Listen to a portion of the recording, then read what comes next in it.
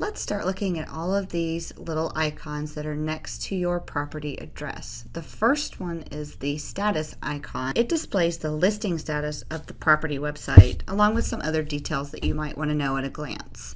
If you notice, this one says that it's an active website, which means it goes out to the search engines and it is visible online.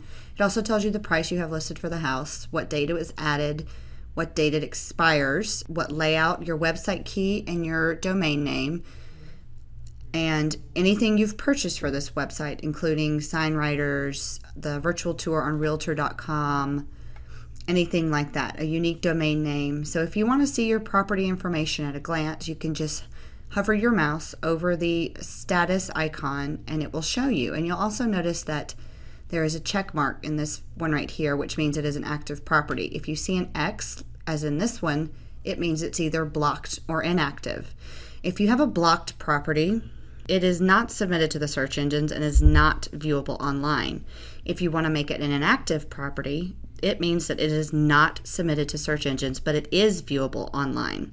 And active, of course, means that it is submitted to the search engines and it is viewable online.